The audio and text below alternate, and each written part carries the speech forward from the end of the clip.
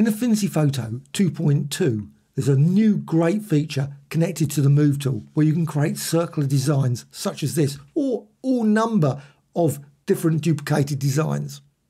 How to do this? Just go over here and create a shape. I'm just going to go with maybe triangle tool, but you could use any of the others. Create that, and you can fill it with anything, gradients, anything. Then go up here and make certain the Enable Transform Origin is set on. Really useful. Now you can use the tool with the Move tool without it, but it makes it even nicer because you've got this little crosshair, which is the origin point for that shape. So you can just drag this up and you can position it there instead of obviously where it was before. Then press return. And the key thing is you need the Move tool to be active. So go there to the Move tool, press return, and now you will see this new panel, Move/Duplicate. And you can do a lot with this. I will be going through many of the features later in another video. But one of the things, you can go down here to rotation and you can enter 10. And that will rotate that design by 10 degrees based on this little point here, the crosshair.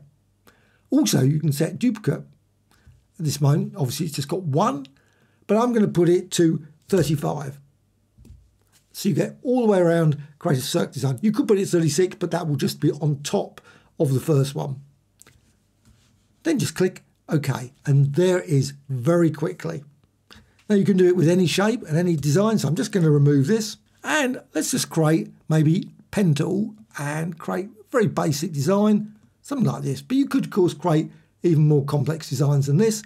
Once you've done that, you can fill it with something. So let's just go fill, and I'm going to fill it with a solid colour this time.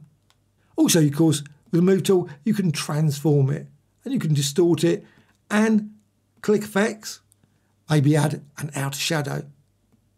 Click Close. Well, now you can do exactly the same as before. Again, make certain the Move tool is selected, Enable Transform Origin is on, and with that you can reposition that. So just position it there, just on top, and you can position it anywhere. It doesn't have to be there. Press return, and you can do exactly the same value as before. You don't have to. You might decide, you know what, let's just go for 5. And then duplicate. And you can then increase this. So as you see, as you do that, so you go all the way around. Now you don't have to go all the way around. Maybe you might decide you want a semicircle of this design. Something like that.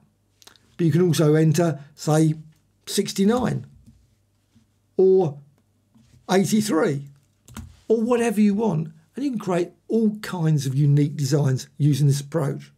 And then click OK. You can, of course, also move it, transform it in other ways. But I'll go through that in another video. If you want to, you can also group them all together. So I've got this design, a diamond this time, a diamond shape. Again, I can move that, make certain the Move tool is selected, and press return. I'm going to go with 10, and I'm going to enter 35 here for number of copies. So number 35, press return. I can now select all of these. So make sense. Unfortunately, it doesn't group it automatically. It'd be nice if it did, but it doesn't. With them all grouped, you can then go to Layer, and you can go down here and Geometry and Add. So make sense to that, and they're all added into a single shape. So you've got the curves there, and then you can manipulate it further, maybe using the Node tool. So go over to Node tool and tweak the design in that way. You can also combine this with effects. So just go here again. I'm just going to use triangle tool. You could use any shape. So with this, I've got just a green one there. Again, Move tool, reposition that.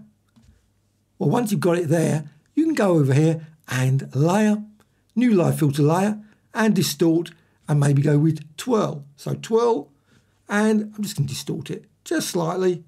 So distort the design, and you can, of course, modify the position like that. And once you've done that, you've got this design here. Again, Move tool, with that selected, and again, you've got that position there, that origin. Press return, and this time I'm going to enter, well, exactly the same. Doesn't particularly matter. 10, could be 5, it could be 20, 30, whatever. Number of duplicates, so I'm just going to select there, and again, 35. and you can see then it's applied all the way around. Click OK. And that, the effect, is duplicated each and every time. And they're all independent as well. So you could just go to the twirl and tweak one of the designs, maybe alternating the design. If you've got any questions, please let me know in the comments below. Also, a like or dislike, always appreciated. Please subscribe, always adding new tutorials about Affinity Photo, as well as others. If you've got any questions, please put in the comments below. Bye.